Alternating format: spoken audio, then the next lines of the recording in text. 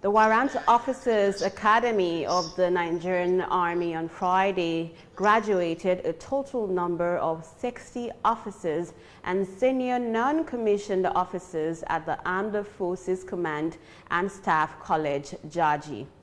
Represented at the occasion, the Chief of Army Staff, Lieutenant General Farouk Yahya, says the Warrant Officers Academy, since its inception in 1994, has been a center for the rejuvenation of senior non-commissioned officers, cadre of the Nigerian Army.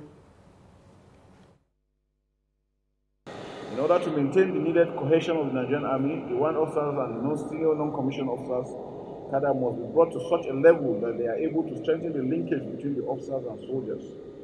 I'm glad to note that the Academy has so far been able to achieve this through focused training that has prepared its graduates to confront challenges in line with my vision, which is to have, I quote, a professional Nigerian Army ready to accomplish assigned missions within the joint environment in defense of Nigeria.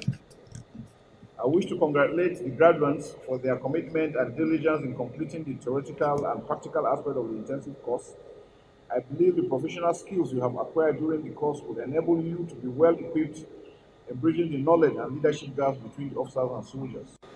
Let me commend you, graduates, for the untiring efforts you have put in to ensure that you are qualified to graduate today.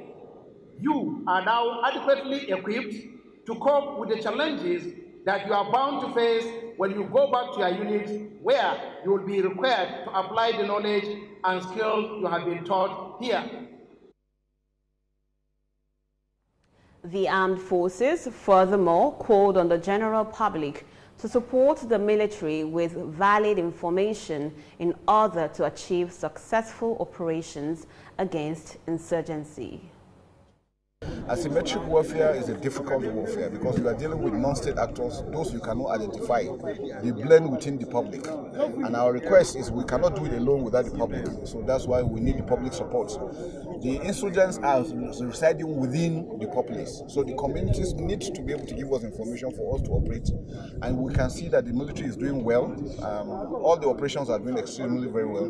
The service chiefs are giving us all the required support from the federal government, from the state and the local governments. All we need is the communities to continue to provide the much needed information that we need, and that will assist us in ensuring that we put this to an end.